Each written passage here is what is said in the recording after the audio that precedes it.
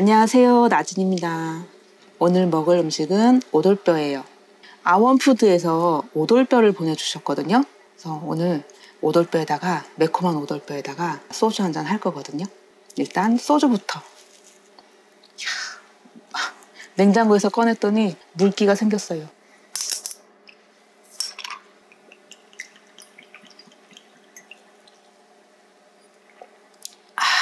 아이고 달다. 오돌뼈.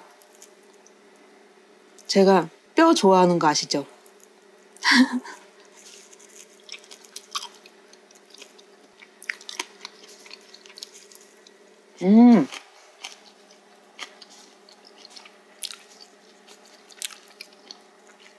냄새도 하나도 안 나고 되게 깔끔져요. 국내산 돼지고기로만 해갖고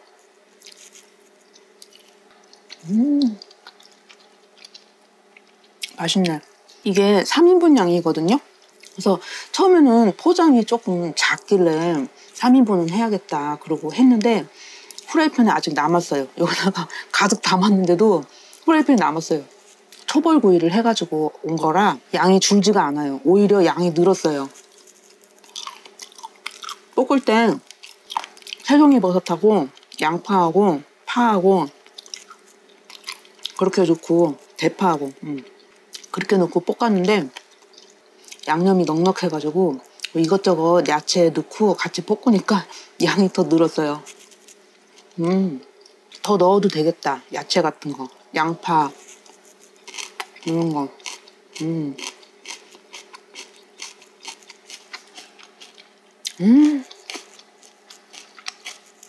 오늘은 기분 좋은 날.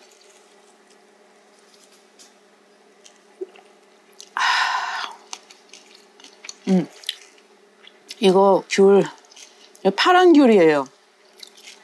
이거 뭐라 그러더라? 청귤? 향사님이 맛있어 보인다고 사온 거예요.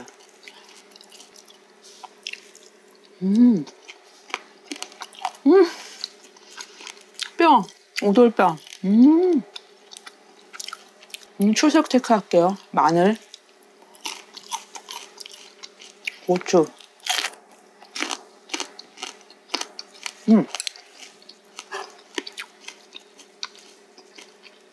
계란찜.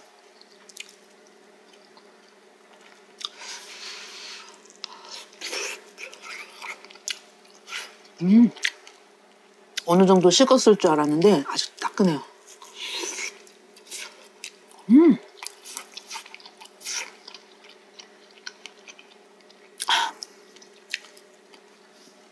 눈으로 보기만 하고 3인분을 했는데 남겠는데요? 양이 많아서? 보통 오돌뼈 사다가 볶으면 양이 많이 줄어요. 근데 초벌구이 다 해가지고 이렇게 오니까 그냥 후라이팬에다가 해가지고 내가 좋아하는 거 넣고 볶으니까 되게 간편해요.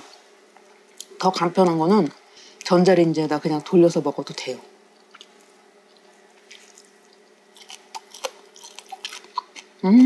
깻잎에.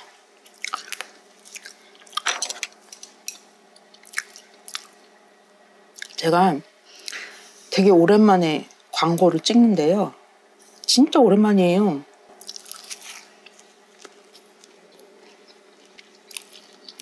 제가 그러니까 이 아원푸드가 아원오돌뼈가 네이버에서 12년 됐대요. 되게 장수 브랜드예요.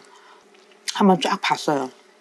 리뷰도 보고 쫙 봤는데 이거 해야겠다 하고 딱 마음 먹은 이유가 뭐냐면 리뷰가 8,500건이 넘고 거의 다 좋은 리뷰인 거예요. 단골들도 많고. 근데 그거보다 리뷰보다 그 리뷰에 사장님이 다 댓글을 달았는데 사장님이 되게 재치 있고 그 답글을 보고 거기에 제가 이건 해야 된다 그랬다니까요.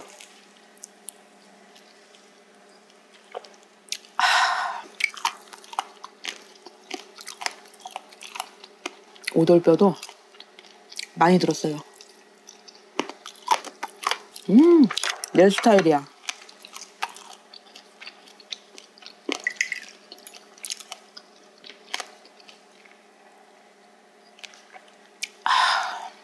여기 밥도 있어요.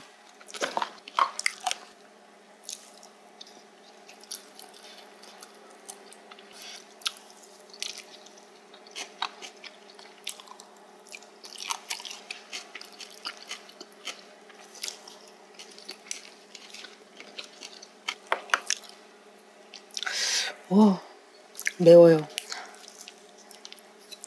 매운 거 잘 드시는 분들은 살짝 매콤한데? 이 정도? 그게 느끼실 것 같아요. 저는 매운 걸 잘 못 먹기 때문에 매운 걸 좋아하는데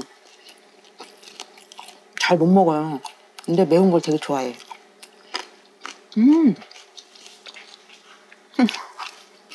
안 돼, 너 못 먹는 거야.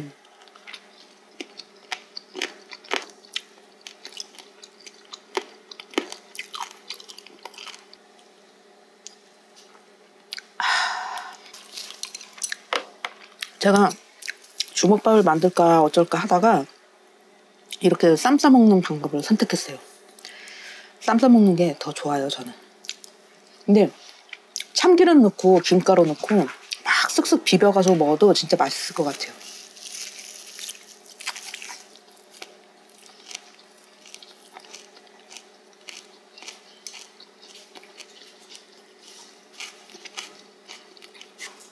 반찬 없을 때 비상 반찬으로도 좋고 안주 없을 때 비상 안주로도 좋고.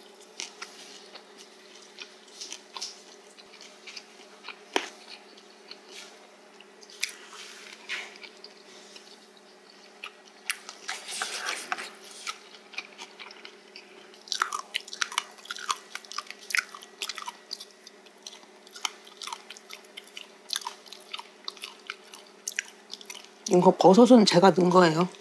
들어있던 게 아니고.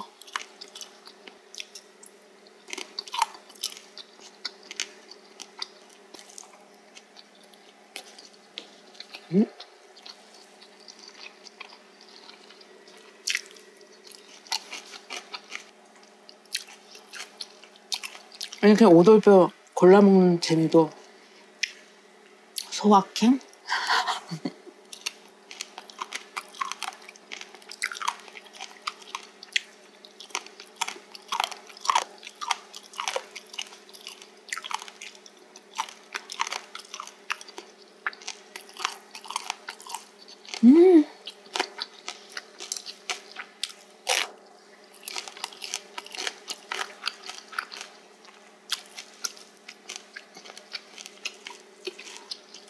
치얼스.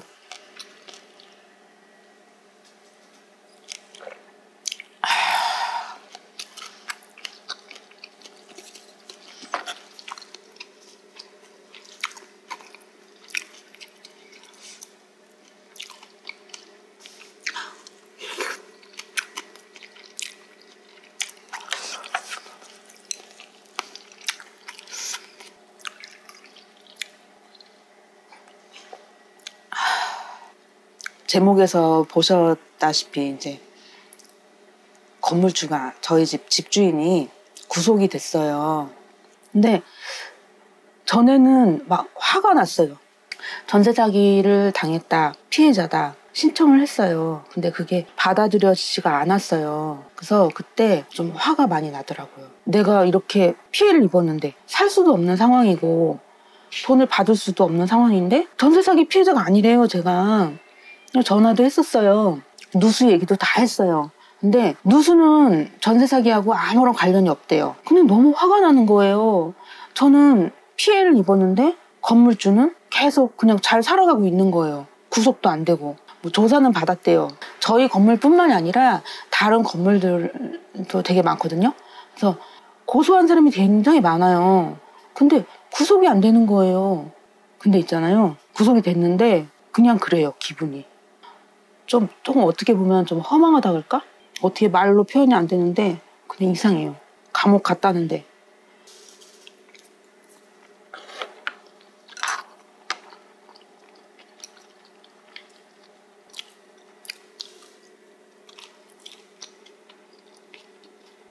나라에도 화가 나고 건물주한테도 화가 나고 우리나라 법도 좀 화가 나고 근데 구속이 안 되는 거에 대해서도 막 화가 났었는데 이제 구속이 됐는데 달라지는 것도 없어요. 그래서 허망한 것 같아요. 그 사람은 감옥에 갔는데 달라지는 건 없어요. 저희 집은 계속 엉망이고 전세금도 못 받고 있고 참. 그래서 건물주는 건물주고 뭐 앞으로 뭐 어떻게 되겠죠.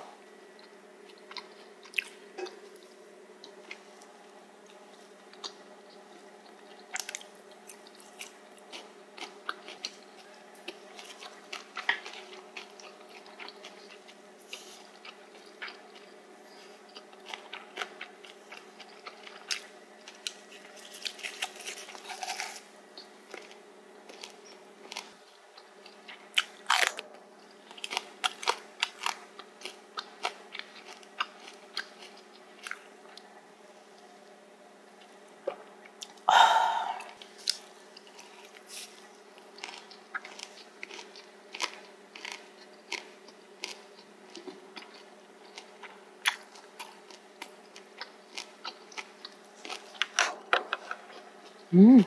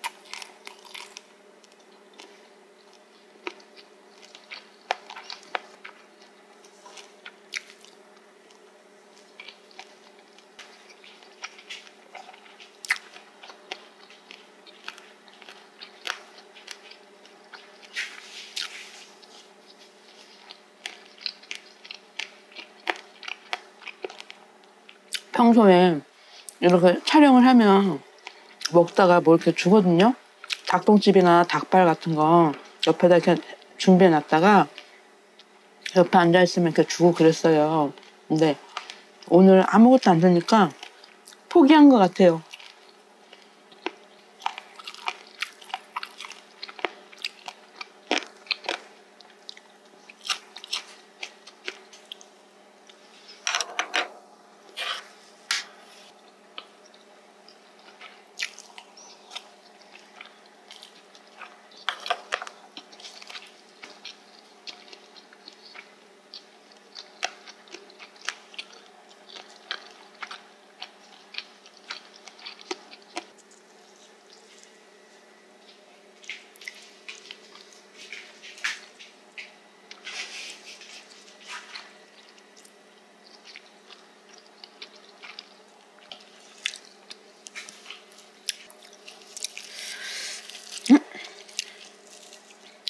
술.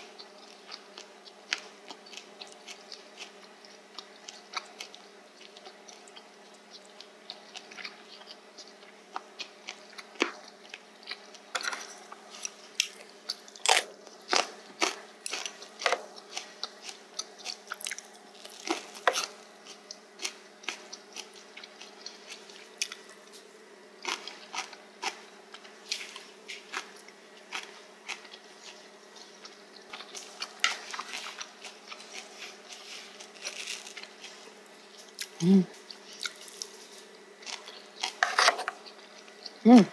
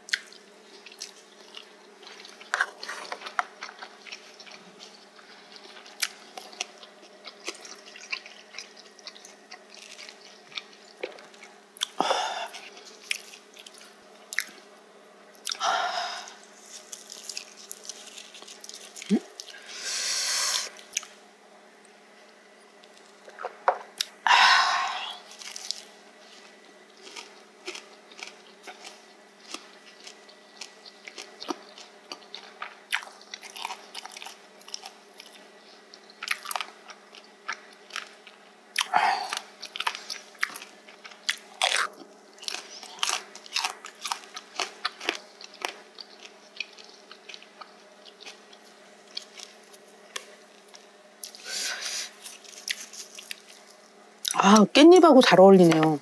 깻잎하고 딱이네. 여기다가 깻잎 해가지고 밥이랑 볶아서 먹어도 맛있을 것 같아요.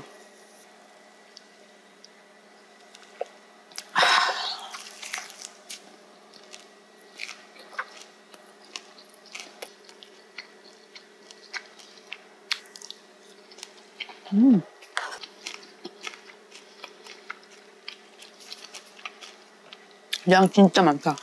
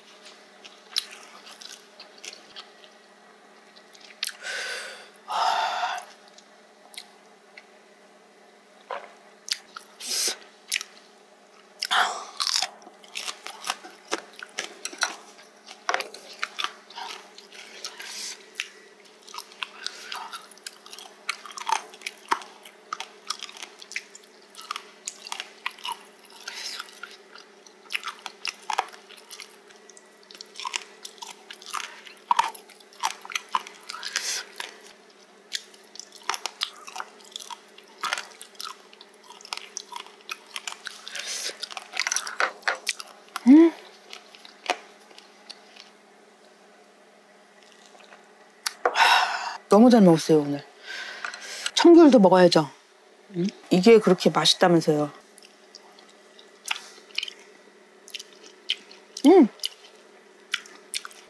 신맛도 있고 단맛도 있고 막 새콤달콤한 그런 귤 있잖아요. 맛이 강한 거. 저 이런 거 좋아하거든요. 근데 딱 이러네.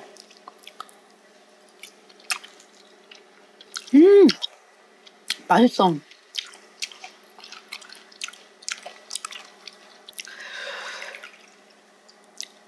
막잔입니다.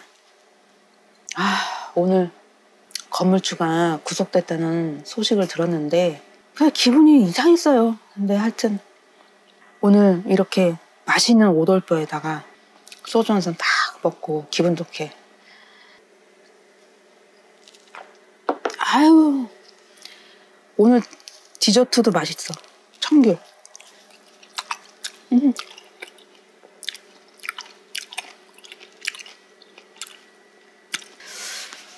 오늘도 맛있게 잘 먹었습니다.